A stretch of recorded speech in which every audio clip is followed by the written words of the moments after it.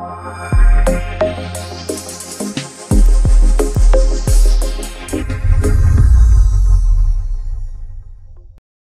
students, welcome to this session. In this session, we are going to start with theme 2, unit 2, the measurement of mass and time. Now when I'm going to start with this chapter, we are first going to refer what we have already known about measurement.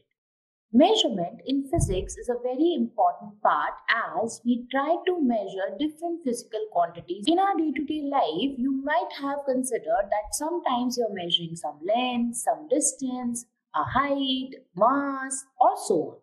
So ideally, measurement comes as the very basis of our day-to-day life.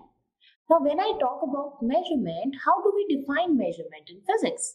In physics, we define that when we are measuring a physical quantity, we ideally compare it with a known quantity. We call its unit. Now, when we talk about the mass and the time, we are going to focus our attention on time in this session. So let us first understand what time is. So before we even can measure time, time in physics is defined as an interval or gap between two events. Now what does this mean? Take an example.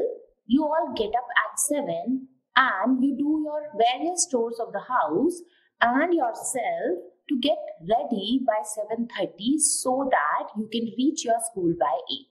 So what are the different events happening in this? Let's say I take the two major events, you getting up and you reaching the school. The time is nothing but the interval that is passing on or the gap between these two times. That is before when you get up and when you reach school, that is between 7 and 8, what is lapsing? It is nothing but the time, right? So for measurement of time, not just we used different kinds of tools such as we always see people wear wristwatches, there are wall clocks at our home, people always look for electronic clocks, even in our phones and in our laptop or computer screen, we see a small clock always ticking and telling us the time, right? There are clocks such as stopwatches and stop clocks as well. What is stopwatch and stop clock? These are the types of watches which are put into use to actually measure the time lapse between two events that could be very, very small. For example, in a game of marathon or even in a game of chess. So when we talk about all these different tools that we put into use to measure time, we need a unit to define time. So let us understand what unit can be put into use. In our day-to-day life, we might come across various units of time. For example, as we say that for my school and for the time being from where I got up, the time difference is 1 hour. So hour could be the unit, right? Then we say that if I blink my eye, it is blinked in a second of time, right? Or I'll come in 1 minute. So we always also refer time in minutes. Further, you might have seen that as the day and night happens, we see that day could also be used for defining time. Moreover, if I ask you longer periods, for example, when is your birthday? You may say that my birthday comes on this and this day and it will come again next year. So even year comes as a unit of time. So there are various units, but we have to understand these units before we go forward to understand time better. So let's start with the earliest of these. Now students, we know today what we know has been founded in very early times. People have started noting little observation in nature and eventually figured out what we know today. So when we talk about earlier day, the length of the day was taken as the unit of time. So in earlier days, it was taken as the unit of time was considered to be the day. Now, how did they got to know what is or how long a day is? Now, they were very observant people. They took it for consideration what happens around us in a very periodic manner. At that time, people didn't know that it is Earth that goes around the sun. Rather, they thought that the sun goes around the earth. So what we used to see, let's say this is our earth, we see the sun to rise from the east and set in the west, right? So when we talk about sun, the sun took a path like this, right? And during the night time, we know it will take a path like this and it will again rise the next. So how they used to measure the time, they saw that sun is exactly overhead during the noon time. So they just measured, or they just called the time between one noon, the sun is overhead, till the next time the sun comes back again overhead, they defined it as the day. And more precisely, as it was related to sun, they defined it as the solar day. So how did they define solar day? The interval between two successive noons is what they defined as a solar day.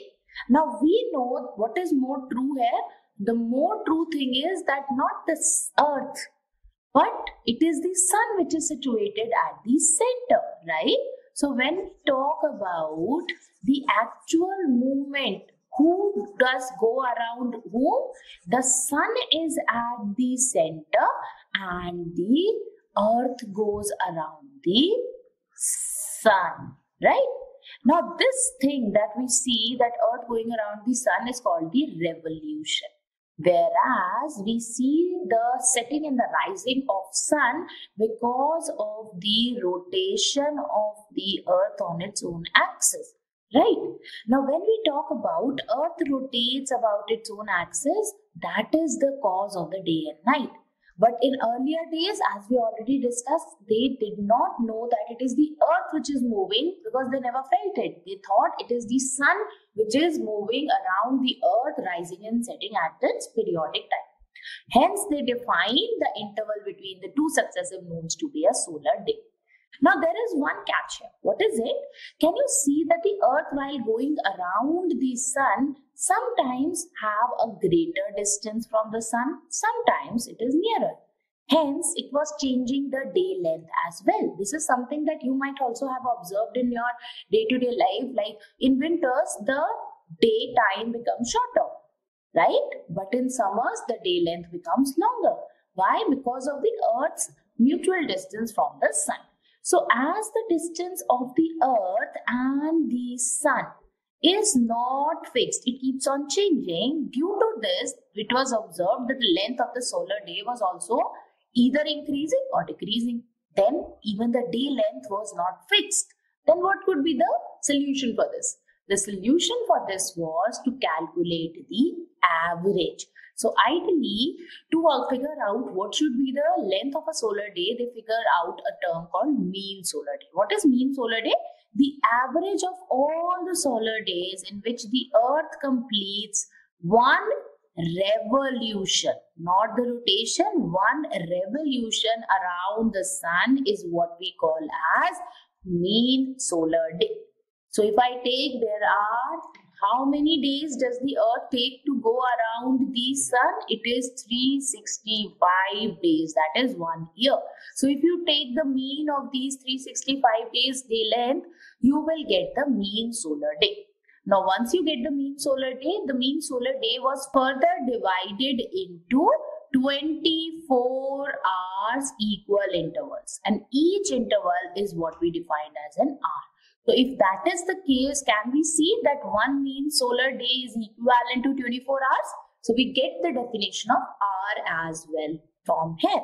Further, 1 hour is divided into 60 equal parts, which is called minutes. So 1 minute is further divided into 60 equal parts called second. One mean solar day is 24 hours, 1 hour is 60 minutes, and 1 minute is what we refer as 60 seconds. So this is something that we already know. What is it? We know that 1 day is further qualified or divided into 24 hours with 1 hour, each hour connecting with 60 minutes in it, and 1 minute has 60 seconds. So if someone asks you how many seconds are there in a day, can be calculated? Yes, we can. 1 day is 24 hours with each hour having 60 minutes and each minute having 60 seconds. So we are just going to find out how many seconds are there in 1 day. So the number of seconds in one mean solar day is 24 into 60 into 60, which gives me 86,400 seconds. That means I can even write 1 second is equal to 1 upon 86,400th part of the mean solar day, right? And if I want to divide the time in hour, I can define that 1 hour is 1 upon 24th of a mean solar day. Same can be done for the minute. It is equivalent to 1 upon 1440th part of the mean solar day.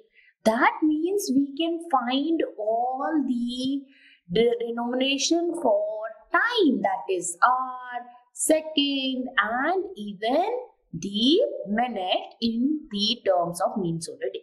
But in modern day, we have defined the SI unit of time to be second. And how do we define second? Second is defined as the standard unit of time, which is equivalent to 1 upon 86,400th part of the mean solar day, right? Now, when I talk about different things such as unit of time which could be used, that is required for measuring longer periods, definitely second is not going to help us. So in that case, we go for bigger units of time, that may be a year, a decade, a century, or even a millennium, right? Their relation with the SI unit of time is what we can see in this table. Let's check this out. So we know the SI unit of time is what? It is second, right? We know that 60 seconds come together to make 1 minute, where 60 minutes further come together to make 1 hour. 24 such hours make 1 day, and 365 such days make 1 year, the time that the earth takes to go around the earth, right? Then we come to a decade.